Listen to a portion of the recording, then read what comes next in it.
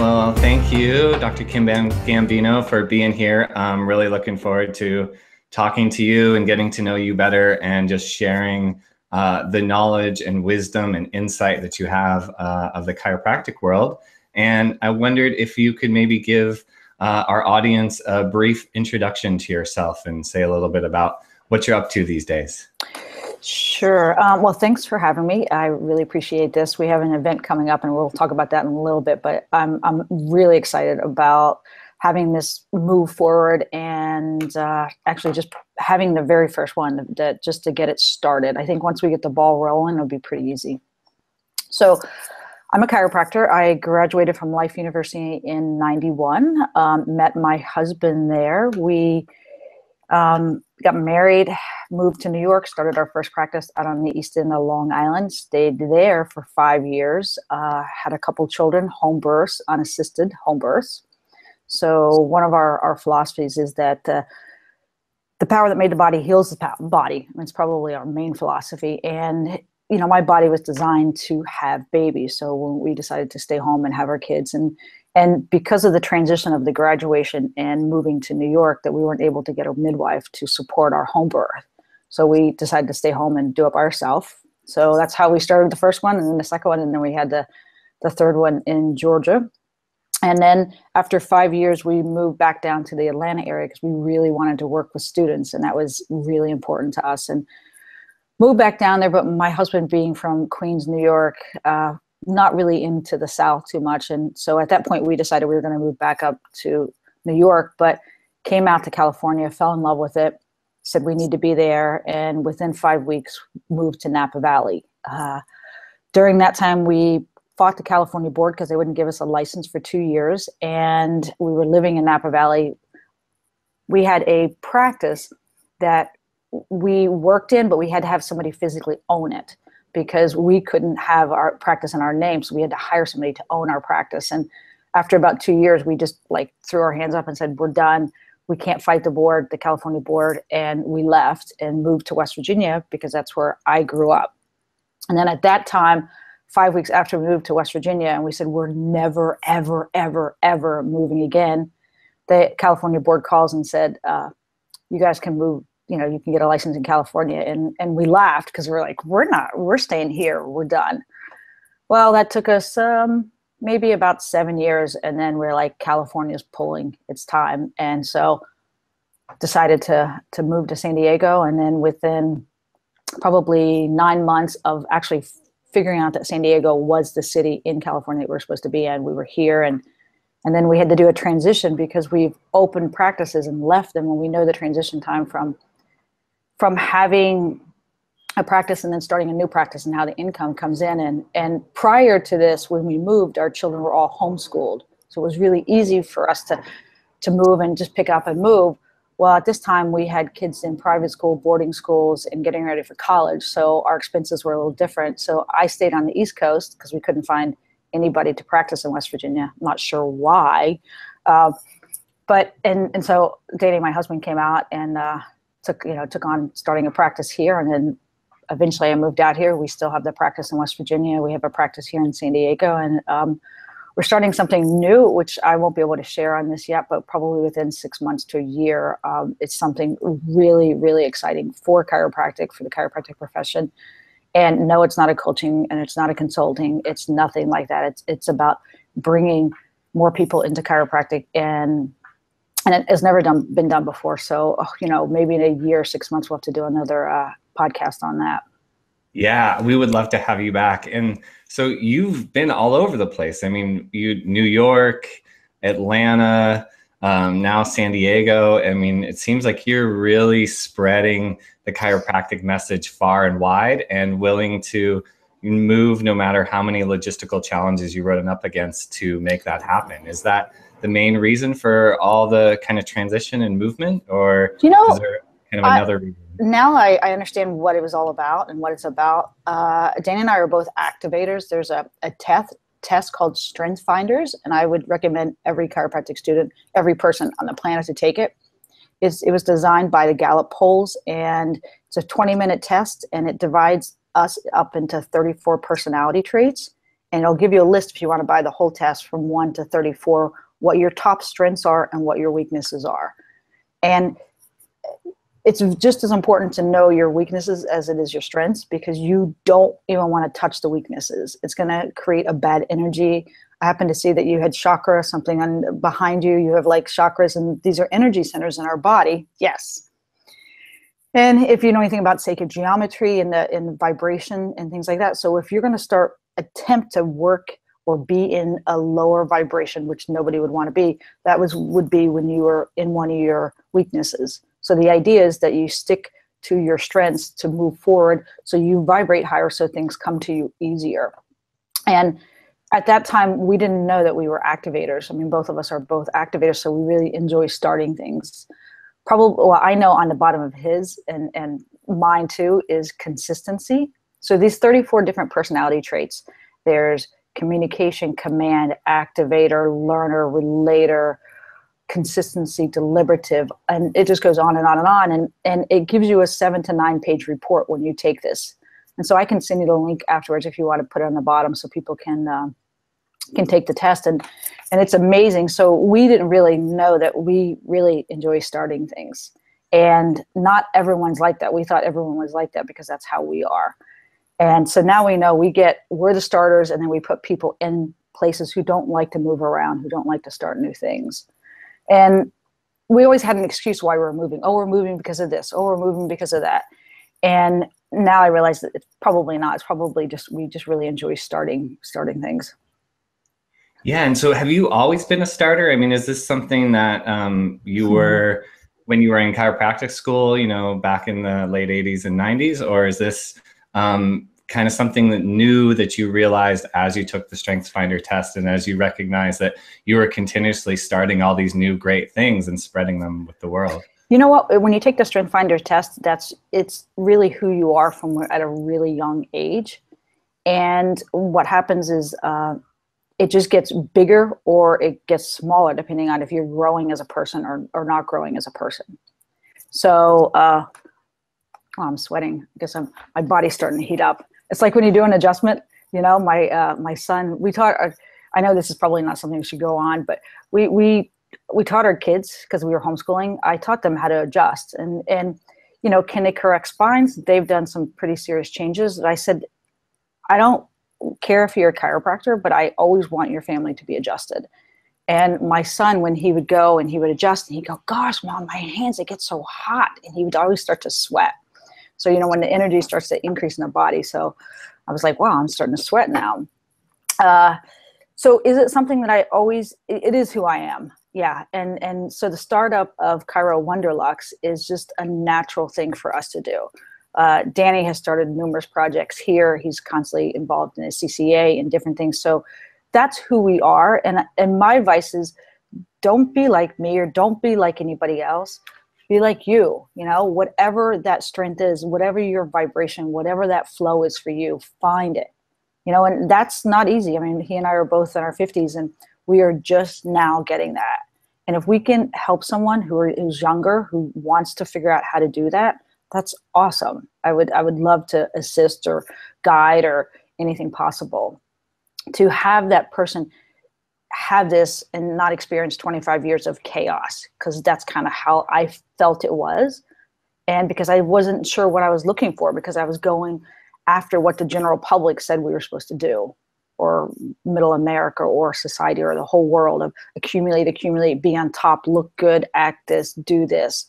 And not that we were always did everything opposite of what everyone else did, but it's still in the back of our mind constantly, oh, and it's really good that if you do this and you have this schedule and you wake up in the morning and you do this, because routine is where it's at.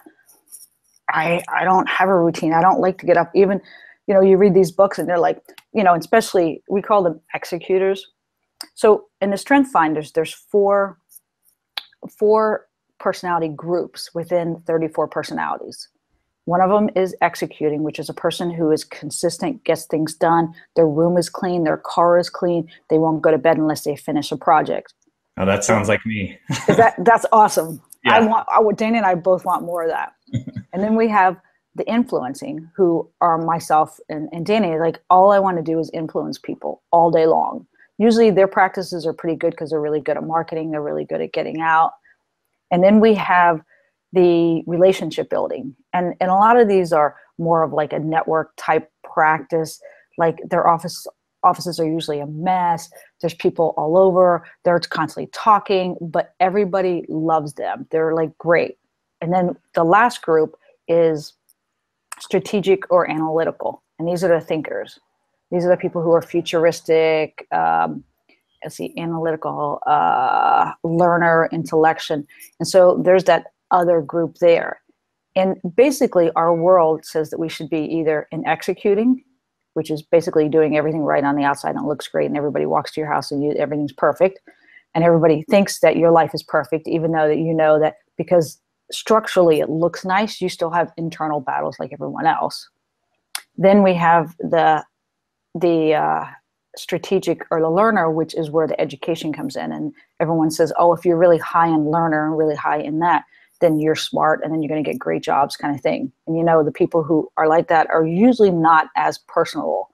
So their challenges are that they don't have I don't want to say as much feeling, but they're really into thinking. So they don't, and then you have the relationship building who are, they're lovey-dovey and, you may find them on the street corner giving out free hugs.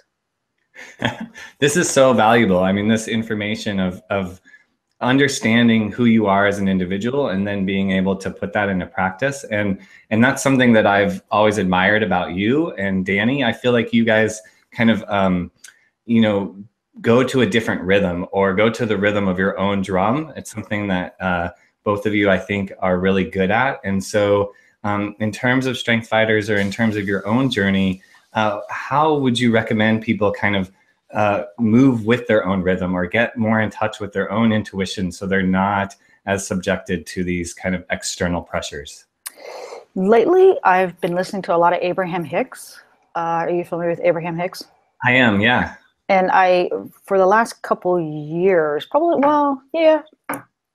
maybe a year and a half, I started having pretty massive migraine headaches, which doesn't make sense because I'm under chiropractic care. I have this, I have that, everything should be fine. My diet's really good. But it was debilitating to where I wasn't able to do anything. And, and I don't go to the doctor. Somebody goes, maybe you should go check and maybe you have a tumor. I'm like, I don't do that. I'm like, if I do, I have to deal with it. I have to figure out how to deal with it. I don't even want to know, even if I did. But I stayed home a lot and I started listening to Abraham Hicks and he, she, they, whatever, basically says the thing that you need to do to get to what that is for yourself is the thing that makes you happy. And you go, what does that mean? And basically it means is that even as a student, it's definitely harder because your goal is to get through school and you don't want to study and you don't want to do this and you'd rather go for a walk on the beach. But your end goal is to finish school. So it's like, all right, I don't want to do that, but that's what I need to do. So maybe on your time off or on a student's time off is, what do I really, really want to do? Do I want to sleep? Do I want to go for a walk on a beach? Do I want to go out to have dinner? It's like really being honest with yourself. Do I want to go do yoga? Do I want to just hang out with friends? And don't do things because you think you should do them. Like, oh, I need to go home and visit family because it's the right thing. Because what's going to happen is going to drain your energy. And I feel bad. I mean, I have 3 boys and I love when they come home. But, those are the shoulds. Oh, I should go and clean my car, or I should go and do this, or I should go volunteer at this thing because I know it's a good thing. But if you don't have that feeling of that this is what I really, really want to do, then don't do it. And I think that's, if I would have known that years ago, we probably wouldn't have traveled and moved all over the place. And I had an experience yesterday. I was on, I don't know if you can see, I have a yoga swing in the back. Yeah. Because about 6 months ago, I kept feeling I needed to be inverted. And I kept saying, I don't know what it is. I don't know what it is. And so I bought an inversion table. No, for me, no go. I didn't like the hold on the ankles. Didn't feel right. Subluxated me. I'm like, no. So I ended up with a yoga swing. So now I've been inverting, lengthening the spine. I feel really good. Well, I flipped off yesterday and hit my foot. Ended up on crutches last night. And my thing is, why did it happen? Why did it happen? My girlfriend said, you weren't present. And I go, I don't know. I don't think so. And it's probably true, but there's always a reason. Like, and because I've been writing a lot of content for the thing that we're doing, I did it the day before and I assumed I was going to do it yesterday. And I was like, good, I'll get this done. This is great. I'll get it done. I'll get it done. This is good. I'm in a flow. What I really wanted to do was I wanted to go plant succulents. That's what I really, really wanted to do.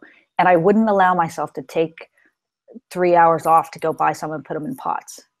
And I know this is what I feel is that's why that happened, you know, and because why out of scarcity, out of fear of that's one more day I could be moving closer to this goal. And then you go, what is the goal? Like, what is our goal? Is the goal is to get this thing started and make it happen? Or is the goal the process of moving along and experiencing every day and enjoying everything that I do? And I'm like, okay, I got it. So I'm going to start listening more of like, really, what do I want to do? And because Abraham says, don't be scared. Don't be worried. You know, if you take that next step that feels right.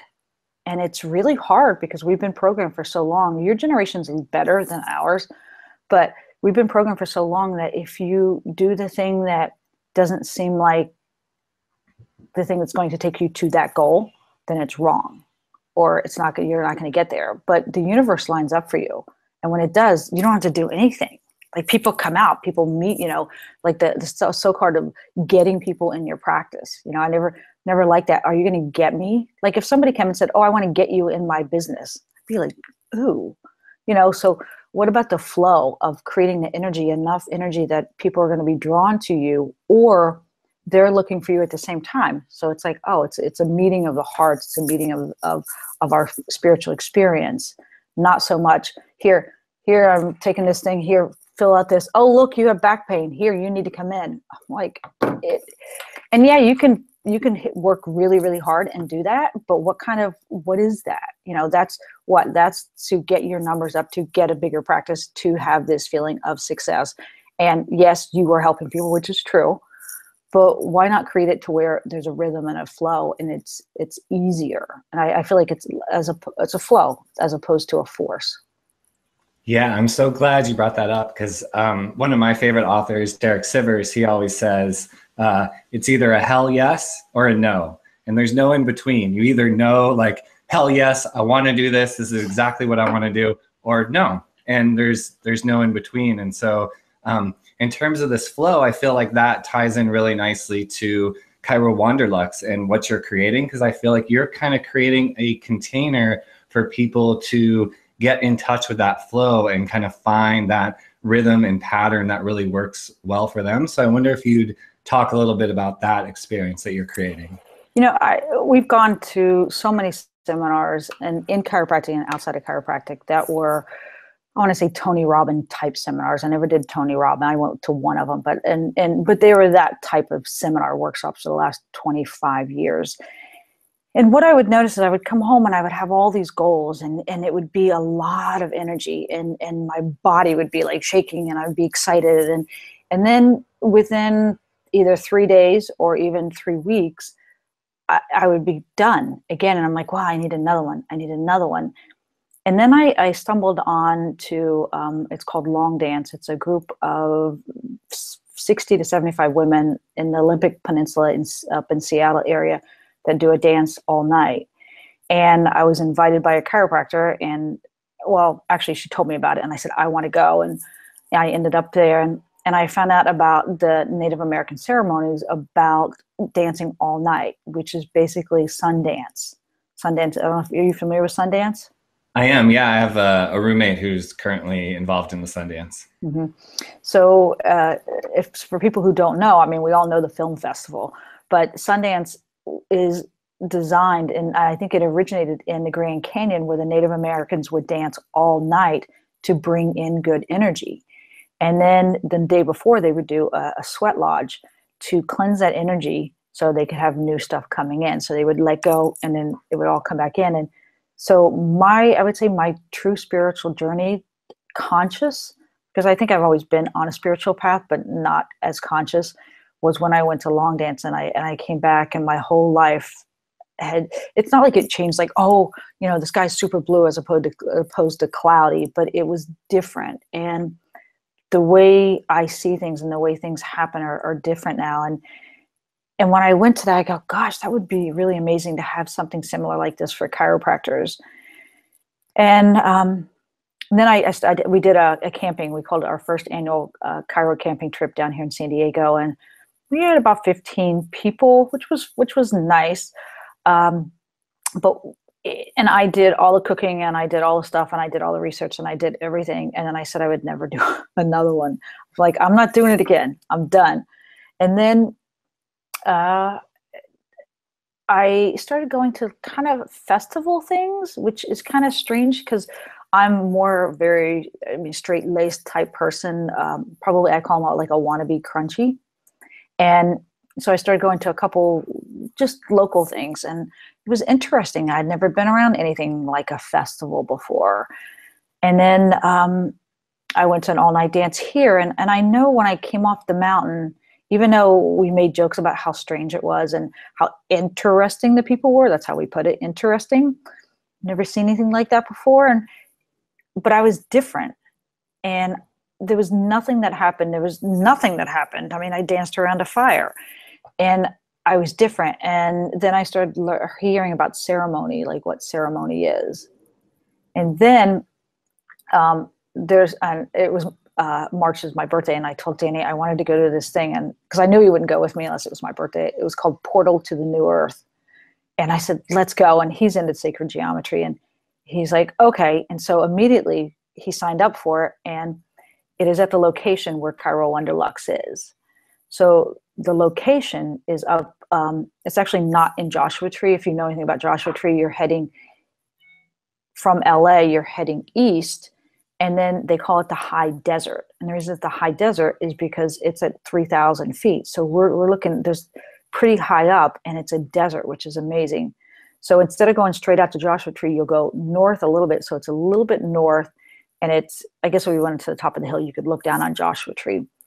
And it's 650 acres. The guy, Garth, bought it about 30 years ago with the intention of putting something like this on. So for 30 years, he's not manicuring the land, but he's leaving the natural habitat, but it's really beautiful. And he has a natural spring on it, which is amazing. There's a crystal grid that goes through the property. So there's a high energy vortex. When you're on there, you feel it. And it's still at the same time.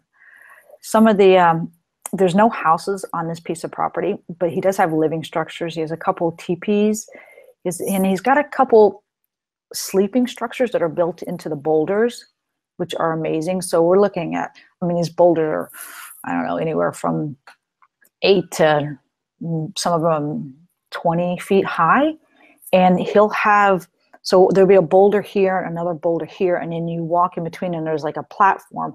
And then he's put a roof on it. So you're actually like sleeping in the boulders. And when you walk in, you just go, whoa, because all the vibratory stuff that we have going on here is not there.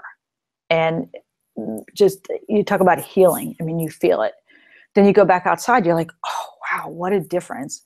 So when Danny and I went, and this festival was quite interesting also. We were the most REI type looking people there. I mean, we're like camping. So we have like our REI chairs, and, meanwhile they have like Burning Man outfits and stuff. And we're like, and it was really good though, because they were beautiful people. I mean, they were just, they come up and they just be like, oh, and I'm like, okay, I'm so new to this. And maybe you've done festivals, so it's pretty new that to see somebody to show up with no barriers, to have nothing on them.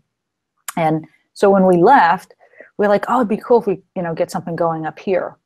And that's kind of how it started. And then we came up to do Life 201 up at Life West. And I was hanging out with Brooke, and I told her about this place, and I said, let's do a camping trip. She's like, let's do it. And I go, all right, you got to help me. I said, I'm not doing it by myself. And then Andrea got involved, and she's like, yeah, we'll help. And then there was a fluke with my flight, and I stayed at the school, and then there was a CCA student board meeting, which I used to be involved with the student CCA, and we sat down, and I was just listening, and they're going, I don't know what to do about, we need to get more people, and how do we get them in, and enrollment, and I was just like, I have this idea, and they jumped on it, and they're like, that's exactly what we're looking for. So that's Awesome. that's how that whole thing started. That's so powerful, and I love the idea of ceremony. I feel like so many of the kind of the personal development oriented things are about giving you skills and techniques, but ultimately, I think it's from what comes, excuse me, what comes from the inside, and there's no better way to get in touch with that than ceremony or dancing all night or doing things that are uncharacteristic. And every ancient and indigenous and traditional culture in the entire world has had some sort of ceremony, whether it's fasting or dancing or fire ceremony. And so to kind of get back in touch with those roots, I think is super important, and especially for us as a chiropractic community. So can you tell us a little bit more about the logistics, how to get involved, where to find more information, how to take part in this amazing experience that's being provided? Yes, we have a Facebook group going now that's disseminating the information presently. We're working on a website. We're going to be getting flyers, and then the flyers will be put up to schools. So, excuse me. I know that we were like on time. We're like, okay, we're at 30 minutes. But there's a couple things that I wanted to talk about why this is important as a group, not just individually. I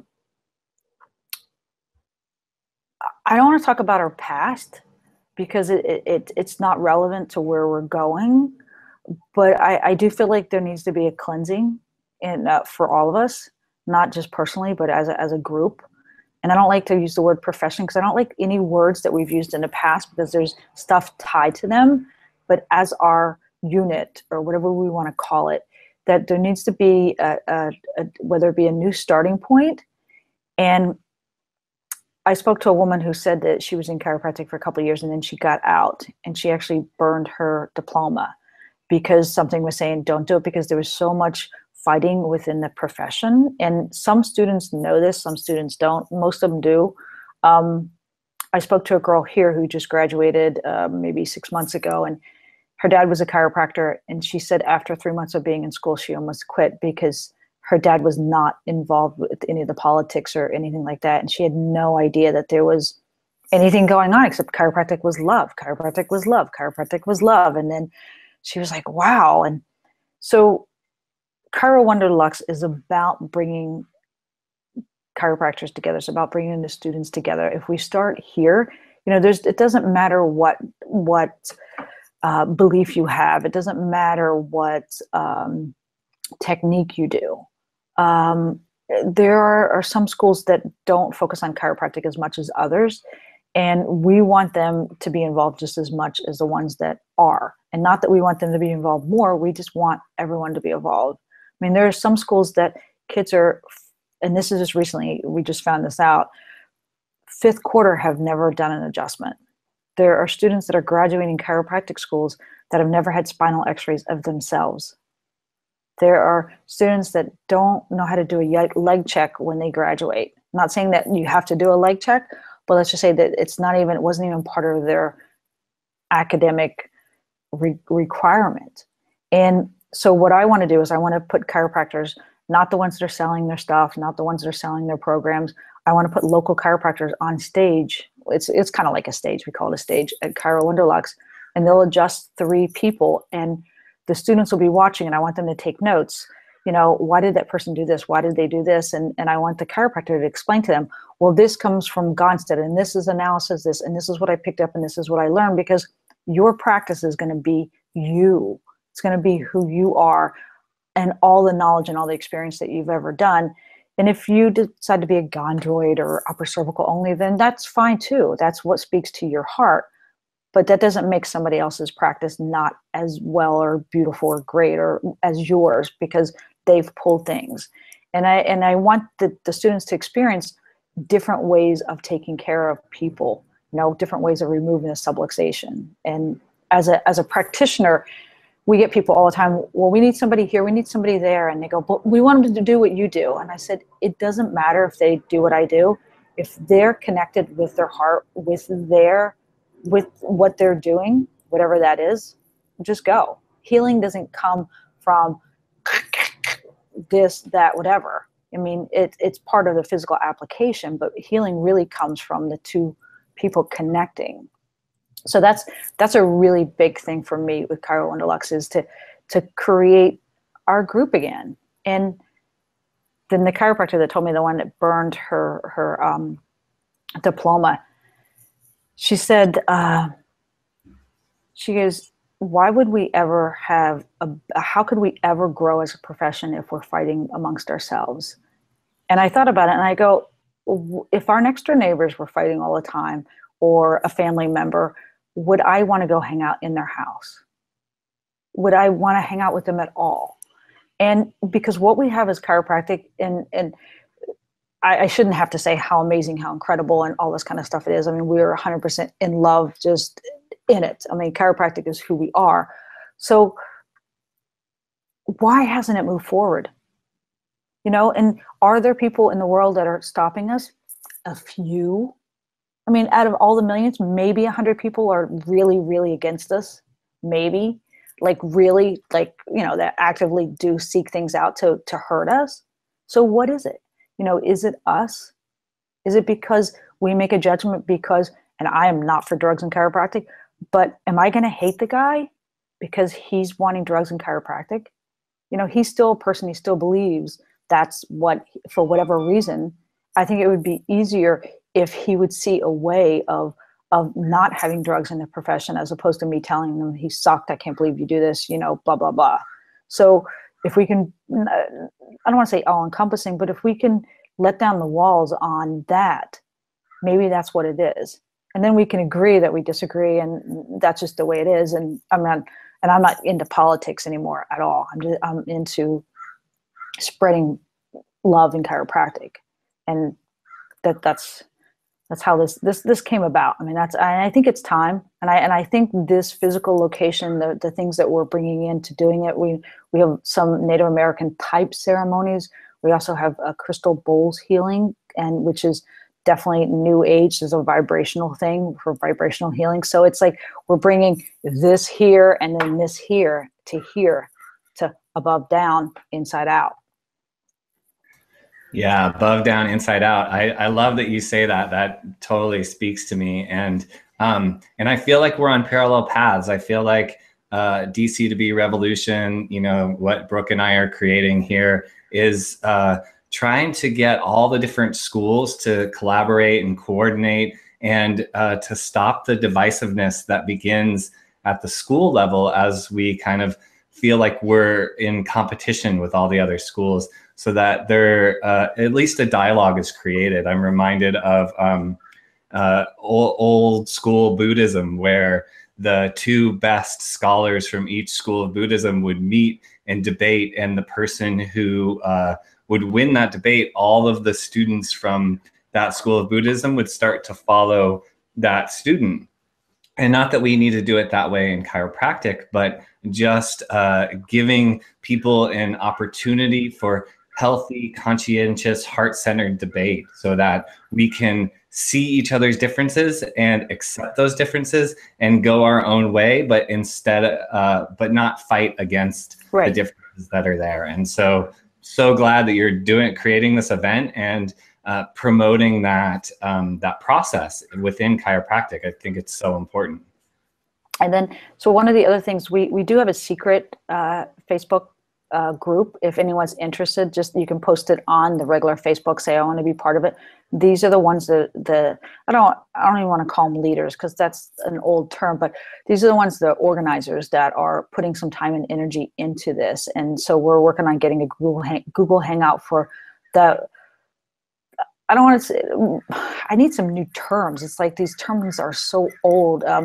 like the most influential students in each campus. And I'm going to have to like rewrite some of these, because those are things that they have a bad feeling when I say them. So I'd say the most visible person who's the most excited, that wants to take this on. We need somebody from each school to be the head person for that school. And then they can have multiple people with them helping them. But, you know, as far as conversing back and forth, if we can get, what do we have, 12 schools? Is that yeah, that sounds right to me. Yeah. Right around 12. You know, we get somebody from each one, and there's some that I have never been connected with. I mean, Bridgeport I've never been connected with. And then I know TCC is another one that I hear bad stuff about, you know, and I'm like, it doesn't matter. You know, these people are going into chiropractic and they have a draw for some reason, and they get a degree, and, you know, I don't know how they're going to practice, and even if they are going to practice. And that's a whole different podcast of, you know, really making sure that people take their, I don't want to say make sure, but that they have their degree and they feel comfortable having a business or sharing what they have with the world, and still being able to maintain a lifestyle that they desire. So I think that, and a support system is always the way to go. And if we can get together at a younger in the chiropractic career to get together and have those friendships, I think it's really good. Yeah, I completely agree. And so we're at time. I thank you so much for doing this interview and sharing your wisdom and your knowledge and your strategies and your passion and excitement and all your new projects. And we'll take everything about ChiroWunderLux and Strenghths Finders and everything else that you mentioned. We'll put those in the show notes so people can access that easily and follow up on the information that you've provided. And I just wanted to ask if there's anything you'd like to close with, any kind of last call to action that you'd like to put out there for people watching. Call to action? Probably not. You know, if you're feeling it, if you have a feeling and you have that, and you feel, I put it on Facebook, if you feel that tug, that pull, then do something. You know, I mean, that's it. You know, it's slowing down enough to know that feeling and to step forward and to take action on that. And at that time, I don't like, action's another one of those words. It's like, gosh, it's a have to. So it's more, and I'm not saying that you can't say that. I'm just saying that, you know, I mean, we have so much in our language. It's like, yeah, if you feel it, and then see if it's, you know, figure out a way to create it. We're all here to help students get there. I think financially, if we can get this together, that we can help each other. So anyone who really desires to be there can get there. Awesome. I'm so glad that you ended with that, because I feel like coming from the heart and feeling things through is really what differentiates you from a lot of other chiropractors out there. So I'm so glad you ended with that, and we're able to kind of tie everything up. So thank you once again for being a part of this. And yeah, hopefully we'll be able to spread the word. And thank you everybody for watching our DC to be Revolution. Feel free to subscribe to our channel or to leave comments below. And yeah, thanks again. All right. Thank you. All right. Bye.